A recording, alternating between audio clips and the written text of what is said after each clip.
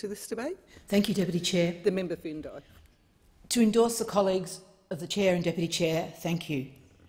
What I'm so pleased about in this report is it's a principle-based report that, if the recommendations are accepted by the government, will lead us to good governance for all of Australia. The principle that I most want to stress that the Deputy Chair has referred to, but the one that's most important to me, is that of subsidiarity.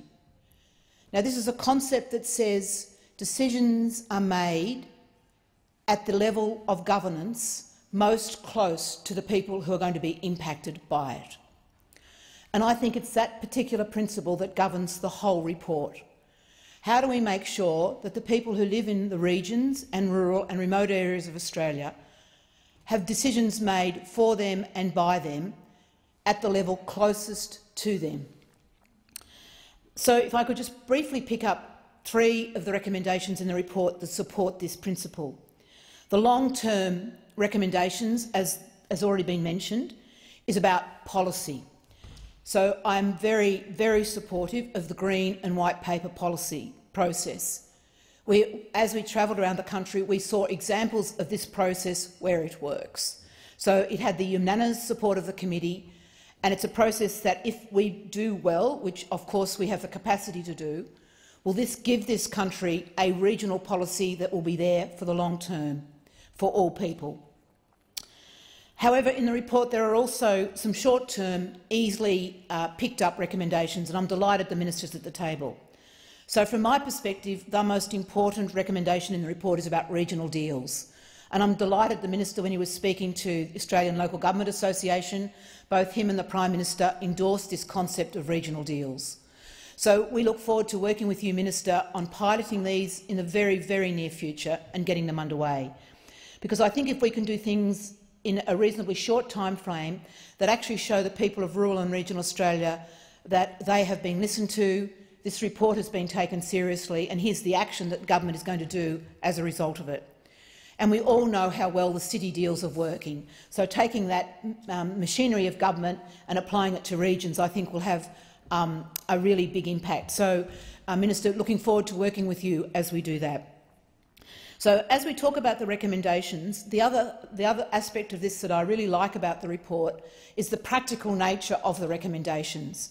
And I acknowledge the member for Murray for his work and his absolute tenacity in supporting Regional Development Australia groups as the main mechanism for grounding what we call these regional deals, a strategic approach. So we've already got our Regional Development Australia bodies in place. Let's use them. Let's do strategic planning at the regional level, and then let's work with the government, with the Commonwealth Government, state and local government and communities to do the planning and the strategy that enable these deals to take place. So here's a huge call out to the RDAs. We're really looking forward to you having the resources you need to do the planning you need, that we can work from that. The other aspect of the report that I would like to talk about is it's bipartisan. And again, I'd like to acknowledge the leadership of all the chairs we've had and the contribution of the Labor Party. We have worked really hard with our communities because we absolutely understand that if we are going to get the development that we need in the regions, it's got to be a parliamentary activity. We can't fight on traditional tribal lines. It's got to be everybody working together, regardless of your political affiliations. And we have that in this report, and it's a fantastic achievement, and I'd like to really pay tribute to the leadership to do the really hard work to get everybody to agree to the recommendations. So congratulations to this parliament. And I think it will make the people of Australia really proud that when we have to, we work together as a parliament. We don't play those tribal games, and we deliver a report that everybody agrees to. But having done the report, the work's not over. As the member, the Deputy Chair said, we recommend setting up a parliamentary standing committee to make sure it gets supported. But here's my real call out. It's to the Prime Minister and to the relevant ministers. This is only going to work if we have leadership. And one of the reasons why this committee exists is it had the support of the Prime Minister in the beginning. So I know he's on side with this. But if we are going to have regional Australia reach its potential, to be full of opportunity, to be caring, to be prosperous, and to take its place in this nation, it's going to need significant leadership. It's going to need us all pulling together behind that leadership, and we absolutely know it's possible. But it's not going to be easy. If I could mention to this parliament that one of my predecessors in his maiden speech, Lou Lieberman, the member for Indi, in 1993 said regional development is his major issue. And 25 years later, I'm standing here as the member for Indi making the same call. But we must draw a line in the sand. We can't keep going without a national strategic approach to regional development. So, in bringing my comments to a close, I want to say to my colleagues in this House, to the members of the National Party who represent regional seats, to the members of the Liberal Party who represent regional seats, to the members of the Labor Party who regional seats, we have shown we can work together. We have a report here that has got some significant recommendations in it.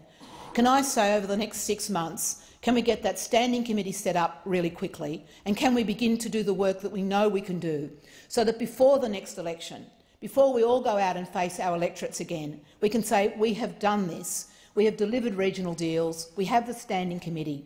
And if we could even get the Commonwealth Government through its cabinet to reform its regional ministerial task force to provide the coordination we need, they would be such good activities we could go back to our communities and say, tick, we've done what we said we're going to do.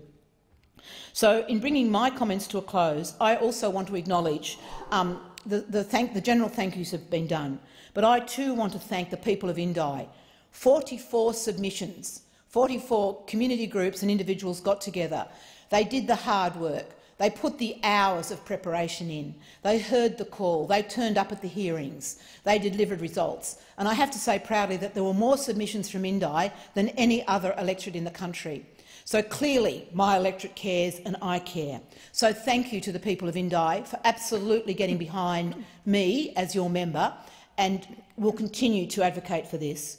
But the other people I need to thank are my staff. All our staffs have worked so hard on this. So I want to acknowledge Karen Lee managing the diary, a really hard task, very, very difficult as we chopped and changed and did hearings around the country.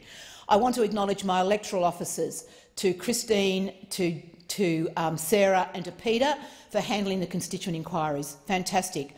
I want to thank my media people, Leah currently and other media people who have just got behind this whole process and helped explain to my electorate, and particularly to the young people in the electorate, why this is important. I want to thank Jeremy, my political advisor, who continues to give me really sound advice on how to do work. To George, a fantastic job, which you continue to deliver, you continue to persist, and I know in the last month you've worked so hard on this draft.